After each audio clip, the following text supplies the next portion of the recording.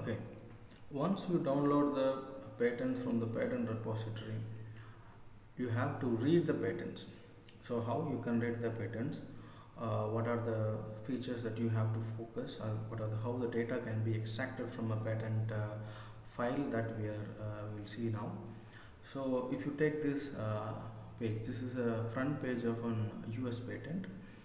So here, if you look at the top portion, you will tend to see, mostly in all the patents, you will tend to see what is the country of the publication and date of the publication. So and then you will tend to see the inventor or here an assignee. Assignee means to whom he has invented, maybe a company or maybe the employer, anybody who's assigned him to do the invention. So mostly it will be a company. And then the date of file, so there will be a duration between date of filing and date of publication. So that filed data initially when the inventor has given the database of the design or the idea to the to the patent office. So that detail basically will be there. After that you will tend to see an abstract of the invention. Abstract means a short description about the purpose of the design idea or and also how it is basically working. Very short narration will be there. So from that you can understand what is the purpose and how the design is simply working. So this is what the information that basically you can have from the front page of a US patent or mostly any patent. And in the later pages you will be having some drawings. So the drawings are the main features in most of the design patents, product design patents. So they will be giving the design drawing of the idea or design. So the some overall diagram will be there. So here I have taken one patent of a wet dry vacuum cleaner. So it is a vacuum cleaner. This is the overall picture of the vacuum cleaner that you are seeing here in the figure 1. In figure 2, 3, 4, what you are seeing is some magnified view of, or like some sectional view of or working principle of this particular vacuum cleaner. Okay, so there may be more than one images in one particular patent. It will be representing the various features of function or various features of design of that particular patent. So here if you look at the figure 2, this figure 2 is nothing but the detailed image of or cut image of, cut sectional image of this top portion that you are seeing over here. That is what represented here. Okay, so if you open this case, what is there inside? That is what given here. Okay, the numbers are representing the parts. So how you can identify the numbers or like parts, name of the parts, that we will see now. Here if you look at this picture, it is another figure, that is figure 3. So it is defined as suction mode. So it is a vacuum cleaner. So you have suction and dump both operation. So during suction, how the suction process is happening. The arrow marks are indicating the flow of the air and dust. So here during dump mode, how it is entering and exiting. That's what portrayed in these two images. So this is the sectional view, this is also sectional view, both are sectional views during operation. So now you have a lot of numbers. So all these numbers will be cited inside the description, which means if you want to know what is 28, for example 28, here you have 28, this portion is 28, this one. Okay, so what is 28 means, if you read the description of the patent inside, you will see the fan motor 28. So the number 28 is nothing but the motor of the fan. So you will have a fan over here. So this fan is driven by this motor. So the number of the motor is 28. So this is fan motor. Okay, and then if you look at this number 50, so what is that? So the 50 is nothing but flexible tube. So it is a tube. So that you can obviously see this is a tube because it is having a circular cross section, so it is obviously a tube. So similarly, inside the description, these are nothing but number of lines. So 20, 25th line, 30th line, 33 line number 33, like that it goes. Is now nothing but line number. and inside you can see the description.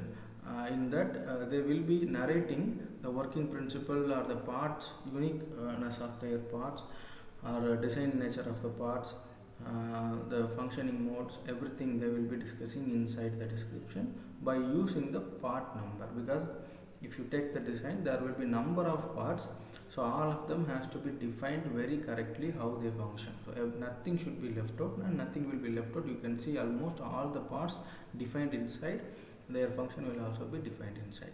Okay, so this is how simply you have to read the drawing. So you will be having number of, this is very important phase, because the soul of the design pattern is nothing but the drawing. So you should know how to read the drawing.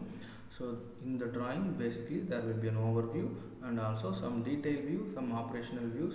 So you have to read them by using the numbers. So numbers will be cited inside the description. So each number will be defining a part name. The part name you can identify from the description, and also you can, by reading this, you can also identify how it is functioning.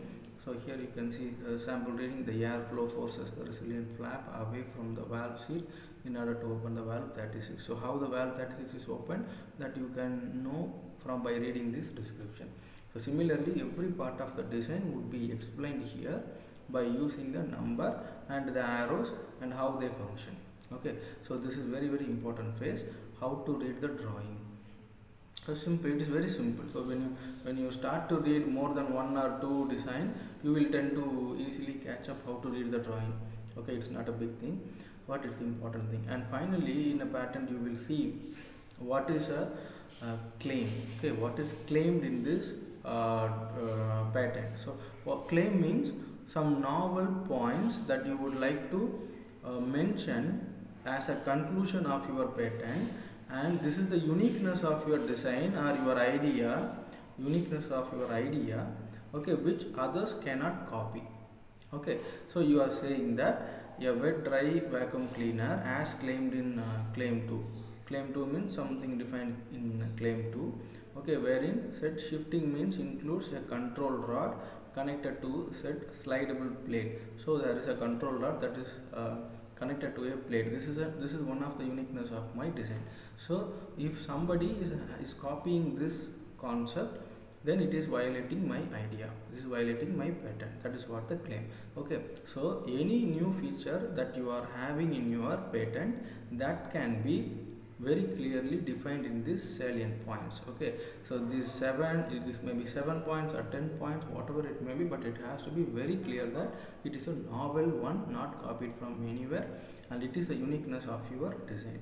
So that is the claim of this patent. So if you take a patent, you have to read a few things. First is basic data, from where the patent has come, who filed the patent, what is the function, basic thing. After that, how to read the drawing, what are the salient features of the drawing that you should know, and what actually the designer claiming from his patent. Okay, so these three part is very important for you to extract the data. Okay, so after extracting the data, what you can do is you can save the data by using some format. This is a format that we have used. So you can have a header like this, and then you can define the objective of your project, and then purpose of your product, and then you can give a table or column. In that you can define what is the patent title, number, and the date of that, and then description. Like, it is not to copy the abstract, it is that you have to read everything given in the patent and you have to understand, you have to give the essence of it. Okay, and then development gap.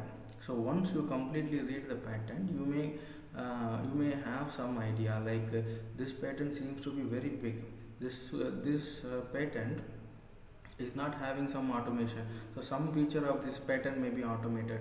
So you may get some idea to further modify that patent, or to further slightly design a patent which is slightly different from what you are reading now. So you can write that here.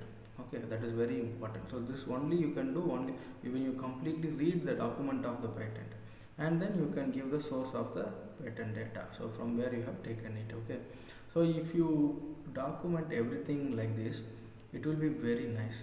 because once you complete the project, you can easily record it. You can prepare the report very easily, and also the people who are reading your work at the end will also get a good set of readability, and also collection of pattern that you have taken relevant to your idea.